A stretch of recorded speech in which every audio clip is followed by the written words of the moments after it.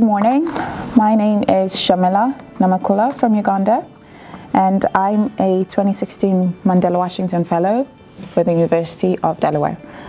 I'm here to talk to you guys about opportunity. An average human being is granted or given the opportunity to make or advocate for change in their lifetime countless times. A number of times that people do not do so is, sorry, can I start again? Thanks.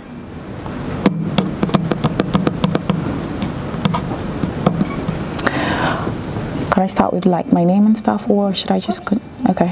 I'm Shamillah Namakula from Uganda, Mandela Washington Fellowship, Program of Civic Leadership at the University of Delaware.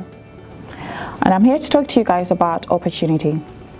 An average human being is faced with the opportunity to make change in their life countless times, but the number of times that they do choose to do so is when the opportunity granted to them directly affects them or someone they know.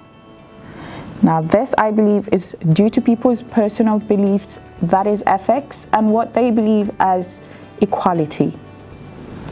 I'm going to focus this discussion on the opportunities available to us all, and our mission, if we choose to accept it, is to take these opportunities and take these opportunities firmly in the hand to better not just our communities and our countries, but Africa as a whole. Because my belief is that no one is going to do for Africa what we all can do for Africa, because we know best what it is that we need in our countries. And we have been provided with a great opportunity to do so through this fellowship. We have been provided with networking opportunities. We've been provided with grant opportunities.